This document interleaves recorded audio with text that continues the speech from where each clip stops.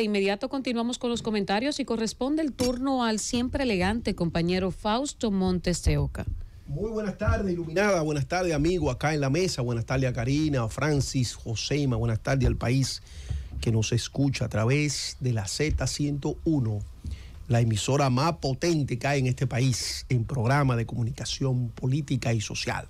Bien, nos queremos hacer eco de un análisis que acaba de hacer la Asociación de Jóvenes Empresarios, ANGE, sobre el voto joven. Este es un análisis que hay que analizarlo, valga la redundancia, con mucha profundidad, puesto que los políticos muchas veces operan en el aire, operan sobre la base de la demagogia, de decir cualquier cosa que le llegue a la cabeza, no operan sobre la base de procesar la data, la información, de estudios como este, que realmente van y tocan las fibras sensibles del votante joven.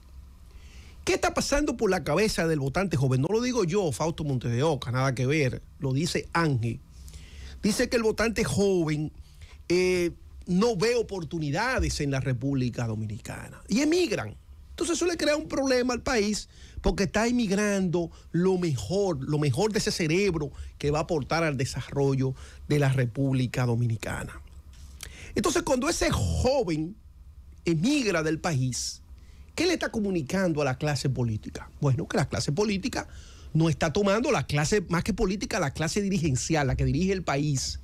No está construyendo propuestas públicas, propuestas de gobierno que permita crear empleos, pero no solamente empleos, no empleo chatarra, sino empleo de gran valor, que permita también insertar a esos jóvenes dentro de la economía formal, donde ellos puedan, en función de los estudios que han realizado, de los cursos de posgrado y de la especialización que tengan, poder obtener un salario digno, porque también aquí se refleja, dentro de uno de los problemas que los jóvenes ven en la República Dominicana, la base salarial que hay en nuestro país. O sea, una base salarial que no le permite poder desarrollar ningún proyecto, porque básicamente es un trabajo para poder comer arroz con habichuela. Entonces ahí no caben los elementos, vamos a decir, culturales, de ir a un cine, de ir a un museo. No hay el elemento familiar de salir un domingo a comer en familia, porque realmente ese salario para lo único que da es para comer arroz con habichuela y montarse en el metro, más nada. Entonces, ese estudio también dice algo interesante, y es que a los ciudadanos valoran cada vez más o cada vez menos la democracia. Dice el estudio además que en los últimos 3 años se ha establecido una cultura, vamos a decir, antidemocrática. No sé sobre qué base lo ponderan ese elemento, pero me quedo con otra noticia haciendo una conexión con lo que ha pasado con un profesor de la UAS que fue apresado el sábado por una ficha de 1972. Cruzo del análisis de la ponderación que hacen los jóvenes a través de este informe que elabora la Asociación Ángel analizando el tema del voto joven. Brinco entonces a otra información donde un profesor de la UAS fue apresado el sábado por una ficha de 1972. A veces uno establece aquí situaciones sobre la policía nacional y parecería que uno la tiene con la policía. Y no, no es así. Porque nosotros entendemos que en un país como este, para que la sociedad marche de manera correcta, tenemos que empoderar a los organismos públicos, como es el caso de la policía. Pero fíjense, en el 1972, ¿quiénes eran los delincuentes? Bueno, los delincuentes eran los que defendían derechos, los que exigían democracia. Recordemos que era un gobierno de mano dura.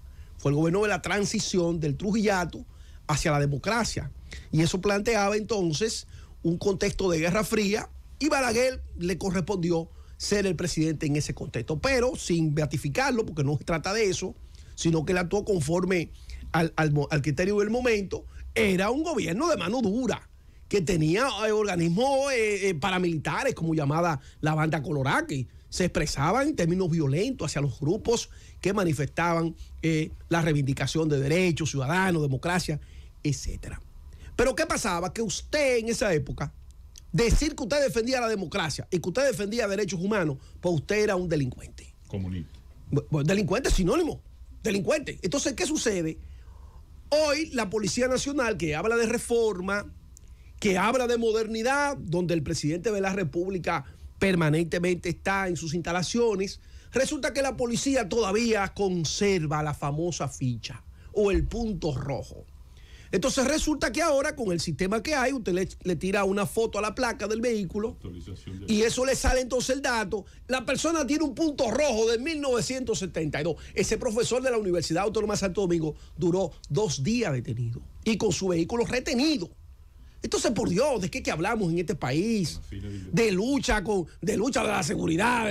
¿Qué pasó? O sea, estamos hablando de una institución que todavía no se ha tomado el tiempo. Ojo, no nos estamos refiriendo a esta institución porque si es del 72, tenemos que ver entonces todos los jefes de policía que han pasado por ahí, para que no vengan a pensar ahora que nos estamos dirigiendo a esta policía actual. No. Pero ellos tienen la responsabilidad frente al país de comunicarle al país.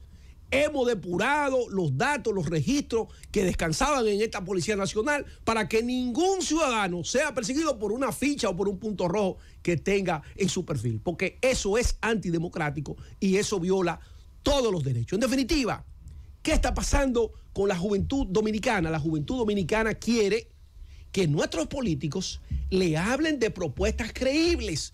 Forma parte del estudio, no solamente parte de la parte antidemocrática, sino quiere que los políticos dominicanos hablen de propuestas creíbles, medibles. Y eso indica entonces que hay un segmento poblacional en nuestro país, dentro de los votantes, que no está ya por escuchar demagogia. Quiere sentir que lo que se le proponga en términos electorales sean políticas públicas que se puedan hacer, porque ya esa juventud está demandando otro perfil de político. Francis.